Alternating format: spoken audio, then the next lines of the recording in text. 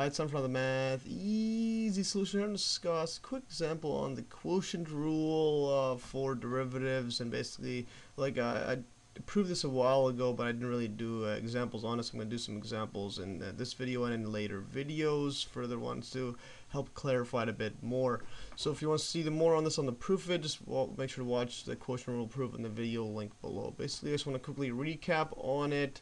Basically, if f and g are both differentiable, meaning the derivative exists for these functions in whatever interval you're looking at, then if you have y equals fx divided by g of x, then the derivative y prime is going to be, well, dy over dx equals to the derivative of fx times g of x minus fx times the derivative of g of x, all divided by g of x squared.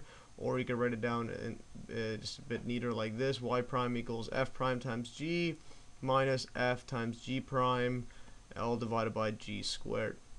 So the example I want to go over is this one right here. It's a quick example on a quotient rule, but it's basically x squared plus x minus 2, all divided by x cubed plus 6. And this example, like all examples, before using quotient rule, because this is a pretty intense, it gets pretty complex for you, a lot of algebra, etc. So make sure that the function is already as simplified as possible before applying it, just to make it easier for you. And this one here, it's pretty yeah, you can't really make it any simpler than it already is, so we can just apply the quotient rule.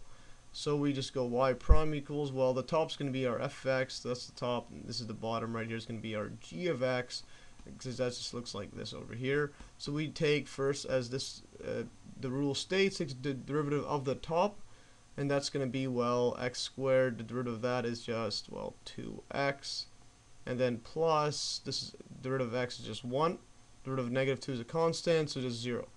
And then we multiply, so that's the derivative of the top, then we just multiply by the bottom, x cubed plus 6, and then we subtract now. Well, we just write the top, x squared plus x minus 2, and then now we multiply by the derivative of the bottom, which is, well, x cubed. The derivative of that is just going to be 3x squared, and the derivative of 6 is 0, is just a constant, so we just cancel that up. And this is all divided by, well, the bottom squared, so x cubed plus 6, all squared right here.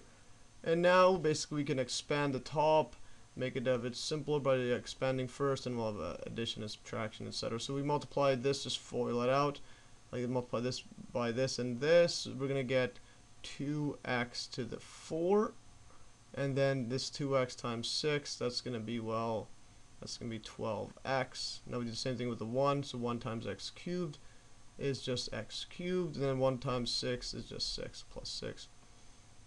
So we just multiply this. Now we do look at this side right here. So we've done this side, expand this one here, multiply the 3x squared inside this this bracket right here. So we get minus 3x squared times x squared. That's just 3x to the 4. And then this is going to be a minus. There's a minus there, so we go minus x times 3x squared. That's going to be, well, minus 3x cubed. And then now we have this negative 2 times 3x squared is going to be negative 6x squared, but then we have a negative in here, so it multiplies it out. So it will be a positive 6x squared. And once again, all divided by the x cubed plus 6. Yeah, plus 6 squared right here. So we have this right now. Now we could just cancel out the like terms or add them up, etc. So we have this 2x4 and this negative 3x, so we can add those up, so it's going to be negative x to the 4. So we look at the 12x, there's nothing else, so we just put that, we'll just look at the higher functions for higher powers first. So this x cubed, there's a negative 3x cubed right here, this is going to be negative 2x cubed. Look at the x squared, this is the only one, so we just write that down, plus 6x squared, and look at the, well, now we have this plus 12x. And then we just plus this 1, plus this 6, there's nothing else the same power as it. Yeah, and then basically all divided by x cubed plus 6, all squared. So this is the final answer. I've boxed it out like this to show it. But anyways, that's all for today. Hopefully you learned from this quick example on using the quotient rule. Hopefully it simplifies things a bit up. And remember, you can always download these exact notes in the Dropbox link below, and stay tuned for another math easy solution.